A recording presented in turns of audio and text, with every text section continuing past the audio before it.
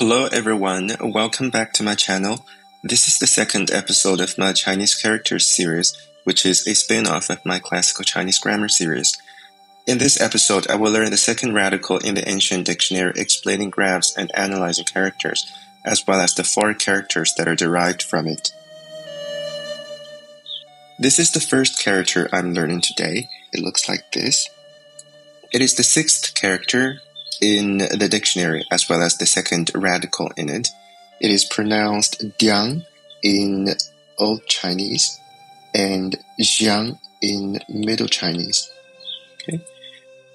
This is a simple indicative character, also known as a simple ideogram. That is, it indicates an abstract concept in a self-explanatory way.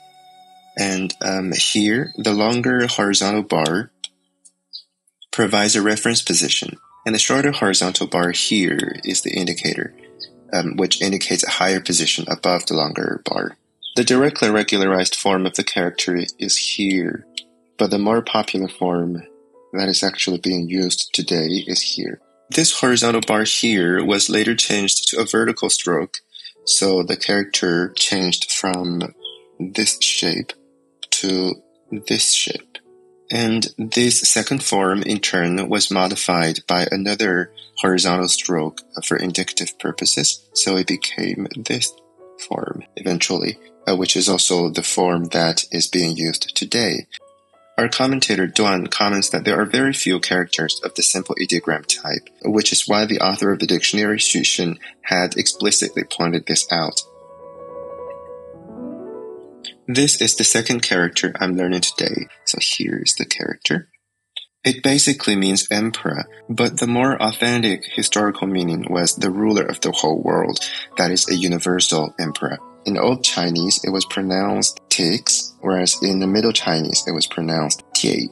This is a phonosemantic character, with above this character being its semantic component, which I have highlighted by the orange color here as usual, and its phonetic component is this character here. We don't have to know its meaning at this point, but just need to know that its pronunciation is shix, which sounds similar enough to tigs. So that's the phonetic component of the character. These two components together suggest that the concept encoded in the character has something to do with some higher position, and that its pronunciation is similar to shix, right? So that's the character for emperor.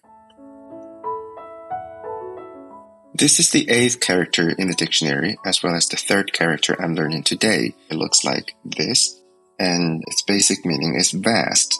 The Old Chinese pronunciation of this character is bang here, and its Middle Chinese pronunciation, it's something like buang here. This is another phonosemantic character. Its phonetic component is this one here, which is pronounced bang. And the character has two semantic components, one of which is the radical above, and the other is a mysterious ingredient here, which is apparently unknown to the dictionary compiler. So here I have put the more obvious semantic component, aka the radical, in orange, and I have let the remaining ingredients of the character stay in black. But the actual phonetic component is just this part. This is the phonetic component. Okay.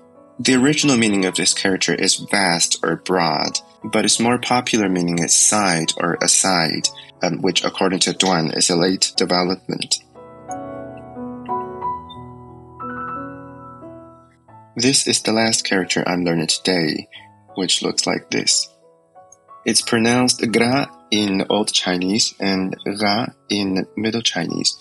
This is simply an upside-down version of the character for above, and it indicates a lower position, that is, a position below something else. Okay?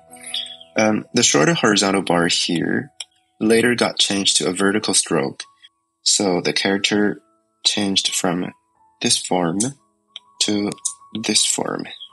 And eventually yet another indicative stroke got added to this already modified form, and that gives us the currently popular form of the character here. So here's a quick review of the four characters I have learned today. Let's begin with the radical itself. Okay, so here's the radical, which means above. and is pronounced diang. The seventh character here is pronounced dix and encodes the concept of a universal emperor. This is a phonosemantic character. Its semantic component is the radical above, and its phonetic component is the character here, which is pronounced shigs. This is the eighth character in the dictionary, which means vast or broad, and is pronounced bung. This is also a phonosemantic character. Its primary semantic component is the radical above, and its phonetic component is this part, which is pronounced buang. This remaining ingredient of the character in between is apparently unknown to the compiler of the dictionary, so we can probably just ignore it. Finally, this is the ninth character in the dictionary, which is an upside-down version of the sixth character. Okay, and recall that the sixth character means above. So if we turn above upside down, we get below. This character means below and is pronounced gra. So these are all the characters of the day. Thanks for watching and see you next time.